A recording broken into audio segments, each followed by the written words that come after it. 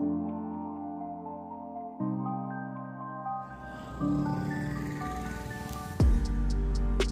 friends, welcome to today's video.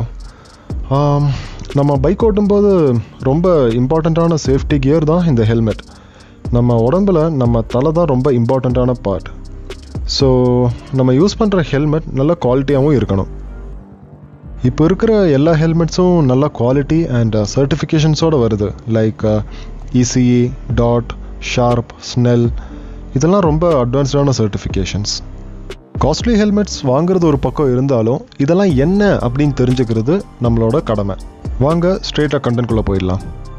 நம்ம காமனாக தெரிஞ்சுக்கிட்ட certifications ECE, DOT, sharp, SNELL இதெல்லாம் போக இன்னும் நிறையாவே சர்டிஃபிகேஷன்ஸ் இருக்குது. Like ACU, BSI, GOST, CMVSS, NBR7471, crash, அப்புறம் GB811, ICC, SNI இந்த மாதிரி நிறையா இருக்குது.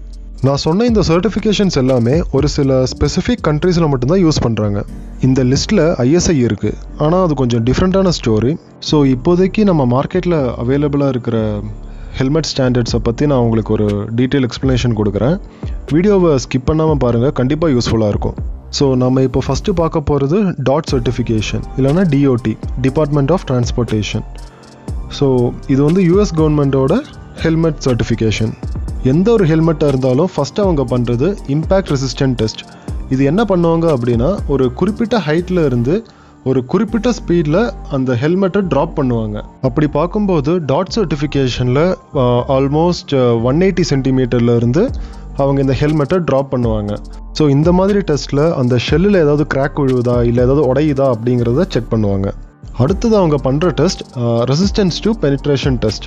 இதில் என்ன பண்ணுவாங்கன்னா, ஒரு ஸ்ட்ரைக்கர், அதாவது ஒரு கடப்பாறை மாதிரி ஒரு ராட் இருக்கும், அதை வந்து ஒரு குறிப்பிட்ட ஹைட்டில் இருந்து ஒரு 3 கிலோகிராம் ஃபோர்ஸ் அளவு ரிலீஸ் பண்ணுவாங்க.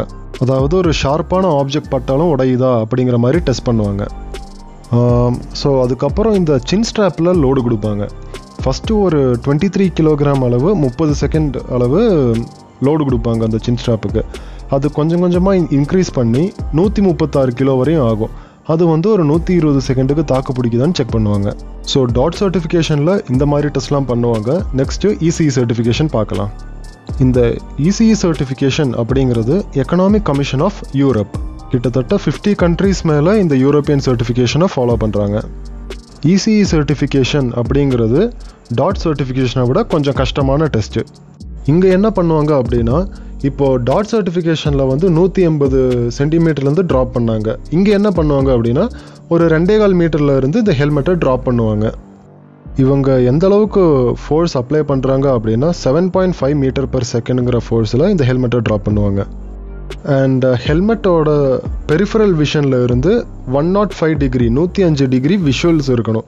அப்படி இருந்தால் மட்டும்தான் இந்த ECE சர்டிஃபிகேஷன் பாஸ் ஆகும். இப்போ வர ஹெல்மெட்ஸ் 170 180 டிகிரி வரைக்குமே விஷன் இருக்குது. ஸோ இங்கேயும் சின் ஸ்ட்ராப்புக்கு லோடு கொடுப்பாங்க.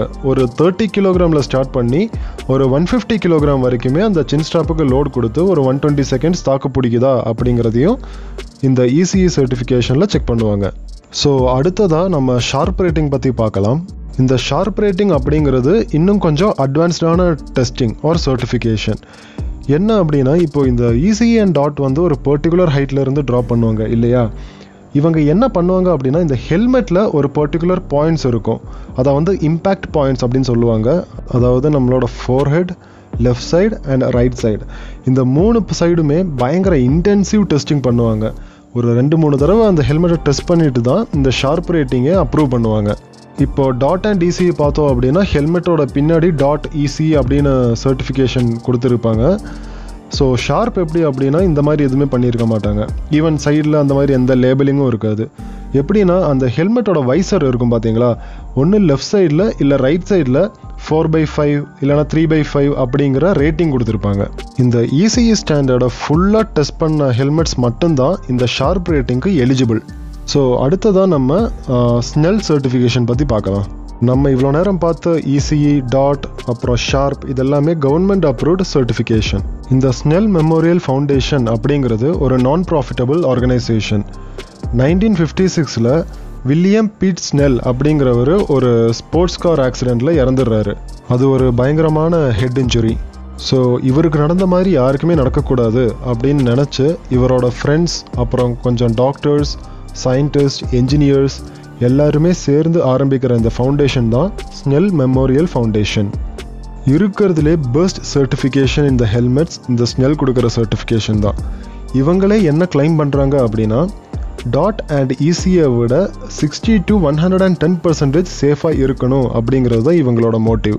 அண்ட் இந்த ஸ்னெல் சர்டிஃபிகேஷனுக்கு ஒரு சில எலிஜிபிலிட்டியும் இருக்குது. எல்லா ஹெல்மெட்ஸும் அவங்க சர்டிஃபிகேஷன் கொடுக்க மாட்டாங்க. அதில் ஒரு சில எலிஜிபிலிட்டி என்ன அப்படின்னா இந்த மாடுலர் ஹெல்மெட்ஸ் அவங்க கன்சிடர் பண்ண மாட்டாங்க. அதாவது இந்த ஃபுல் ஃபேஸாகவும் ஹாஃப் ஃபேஸ் ஹெல்மெட்டாகவும் நம்ம யூஸ் பண்ணுவாங்களே, அதாவது ஃப்ரண்ட் சைடு தூக்குற மாதிரி இருக்கும்ல, அதை அவங்க கன்சிடர் பண்ணிக்க மாட்டாங்க.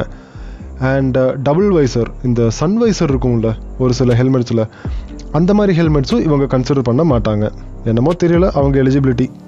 ஆக்சுவலாக ஈவன் ட்ராக் பேஸ்டு ஈவெண்ட்ஸில் கூட இந்த மாதிரி சன்வைசர் ஹெல்மெட் வந்து யூஸ் பண்ணக்கூடாதுன்னு சொல்லுவாங்க. அது ஒரு AGV ஹெல்மெட்டில் கூட டபுள் வைசர் இருந்தால் அந்த ஹெல்மெட் யூஸ் பண்ணக்கூடாது அப்படின்னு தான் ரூல். அண்ட் கண்டிப்பாக அதில் டபுள் டியரிங் இருக்கணும். அண்ட் குவிக் ரிலீஸ் பக்கல் இருக்கக்கூடாது. அண்ட் இதில் வந்து அடிஷ்னலாக நிறையா டெஸ்ட் இன்னும் கண்டக்ட் பண்ணுவாங்க. என்னெல்லாம் அப்படின்னா சின் பார் டெஸ்ட். நம்ம சின் சைடில் உள்ள ஏரியா வந்து நல்லா ப்ரெஷர் அண்ட் இம்பேக்ட் கொடுத்து டெஸ்ட் பண்ணி பார்ப்பாங்க. அண்ட் இதில் வேறு என்ன டெஸ்ட் பண்ணுவாங்க அப்படின்னா ஹெல்மெட் ஷெல் டெஸ்ட், அப்புறம் ஹெல்மெட் ஷீல்டு டெஸ்ட் இதெல்லாம் பண்ணுவாங்க. ஷீல்டு டெஸ்ட் அப்படின்னா இந்த பெல்லட் கன் இருக்குல்ல, அதை வச்சு நல்லா ஷூட் பண்ணுவாங்க. அப்படி ஷூட் பண்ணியும் அதோட வைசர் இதெல்லாம் உடையாமல் இருக்கணும். அப்போ தான் இதை வந்து ஸ்னெல் சர்டிஃபைட் அப்படின்னு கொடுப்பாங்க. அதுக்கப்புறம் இந்த அப்ரேஷன் டெஸ்ட்டும் நிறையா பண்ணுவாங்க. அதாவது நார்மலாக சும்மா தான் ட்ராப் பண்ணுவாங்க. இவங்க இதில் என்ன பண்ணுவாங்க அப்படின்னா இந்த கரடு முரடான சர்ஃபேஸில் அப்படியே இந்த தேயிற மாதிரி அவங்க டெஸ்ட் பண்ணுவாங்க. ஸோ பேசிக்காக ஸ்னெல் டெஸ்டிங்கில் இப்படி தான் இருக்கும். ஆனால் இங்கே என்ன ப்ராப்ளம் அப்படின்னா இந்த ஸ்னெல் ஆகட்டும் இல்லை ஷார்ப் டெஸ்டிங் ஆகட்டும், இது ரொம்ப ரொம்ப ரொம்ப காஸ்ட்லி. பட் ஆனால் அவங்க சேஃப்டியை சுத்தமாக காம்ப்ரமைஸ் பண்ண மாட்டாங்க. Okay, last but not the least, நம்மளோட இந்தியன் ஸ்டாண்டர்ட் ISI. நம்ம இப்போ பார்த்த எல்லா சர்டிஃபிகேஷனுமே ஹெல்மெட்டுக்காகவே டெடிக்கேட்டடான சர்டிஃபிகேஷன். இந்த ISIயோட ப்ராப்ளம் என்ன அப்படின்னா இது வந்து ஹெல்மெட்டுக்கான சர்டிஃபிகேஷன் கிடையாது. நம்ம இந்தியாவில் இருக்கிற எந்த ஒரு ப்ராடக்டாக இருந்தாலுமே அதில் ISI இருக்கணும் அப்படிங்கிறது தான் ரூல். ஸோ ஹெல்மெட்டுக்குன்னு ஸ்பெசிஃபிக்காக இல்லாத காரணத்தினால தான் நம்ம இந்த ISI ஸ்டாண்டர்டை அந்த அளவுக்கு நம்புறதில்லை. ISI ஸ்டாண்டர்டாக இருந்தாலும் கொஞ்சம் பெட்டரான ஹெல்மெட்ஸ் இருக்குது. லைக் வேகா, ஸ்டட்ஸ், அப்புறம் ஸ்டீல் பேர்ட், இதெல்லாமே ஓரளவுக்கு டீசன்ட் பிராண்டு தான். இந்த ரோட் சைடில் விற்கிற 500 ரூபா 600 ரூபா ஹெல்மெட்ஸுக்கு நோ மீன்ஸ் நோ. இப்போ நான் மென்ஷன் பண்ண இந்த ISI ஹெல்மெட்ஸ் ஒரு 60 to 70 km/h போகிறீங்க அப்படின்னா இது போதும். ஒரு 90லேருந்து 100 km மேலே போகிறீங்க அப்படின்னா கண்டிப்பாக ECE இல்லைன்னா டாட் சர்டிஃபிகேஷன் உள்ள ஹெல்மெட்டில் இன்வெஸ்ட் பண்ணுங்கள். என் ஃப்ரெண்ட்ஸ் ஆகட்டும் இல்லை என் ஃபேமிலி மெம்பர்ஸ் ஆகட்டும், நான் எல்லார்ட்டையுமே சொல்கிறது ஒரு ஃபுல் ஃபேஸ் ஹெல்மெட்டுக்கு போங்க. ஹாஃப் ஃபேஸ் ஹெல்மெட் வேண்டாம். ஒரு ஸ்கூட்டராக இருந்தால் கூட ஃபுல் ஃபேஸ் ஹெல்மெட் ப்ரிஃபர் பண்ணுங்கள். ஹெல்மெட் சர்டிஃபிகேஷன் ரிலேட்டடான வெப்சைட்ஸ் அண்ட் ஒரு சில டெஸ்டிங் வீடியோஸோட லிங்க் டிஸ்கிரிப்ஷனில் இருக்குது. இன்ட்ரெஸ்ட் இருந்தால் செக் பண்ணி பாருங்கள். உங்களுக்கு கொஞ்சம் குவாலிட்டியான இன்ஃபர்மேஷன்ஸ் கிடச்சிருக்குன்னு நான் நம்புகிறேன். உங்களோட தாட்ஸை கமெண்ட்ஸில் மென்ஷன் பண்ணுங்கள். தேங்க்ஸ் ஃபார் வாட்சிங். Until then, see you in the next video.